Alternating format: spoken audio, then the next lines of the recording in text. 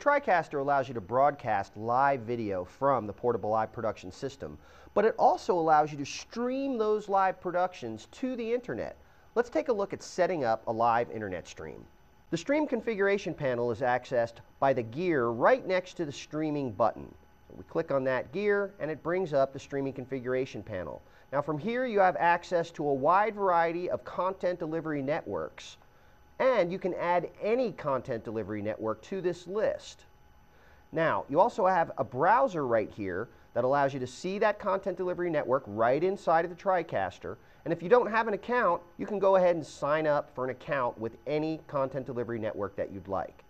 Now most of those content delivery networks, once you sign up, are going to create a profile for you which you can download. Once you've downloaded your profile, let's go ahead and set up a new stream here. We're going to say we want to set up a new stream, and you can choose between Windows Media, Push or Pull, or Flash. Go ahead with Flash for this one.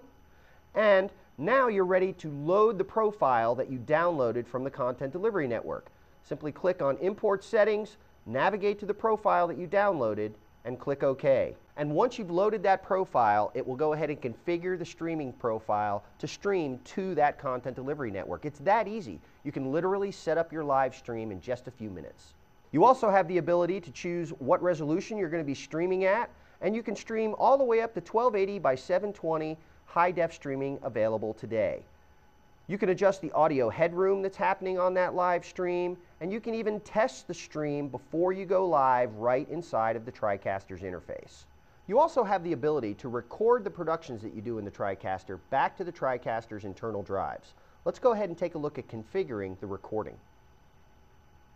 The Record configuration panel is reached by clicking on the gear right next to the Record button. From here, you can go ahead and set up the recordings you're going to do inside of the TriCaster. You can give it a base name. You can again adjust the audio headroom on the recording itself, and then you can choose what you want to record.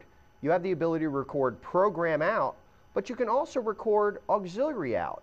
This can be very useful in that you could be broadcasting at one resolution but recording at another. Or you could be broadcasting with graphics, but recording without graphics. It's a very flexible and powerful direct-to-disc recording system built into every TriCaster. You also have the ability to drop any recording that you've done directly into a DDR. And this is great if you're doing something that you're going to want to be able to review after the recording. As soon as you hit the stop button for stopping the recording, that recording will be dropped into either DDR number 1 or DDR number 2, and you'll instantly have the ability to review it.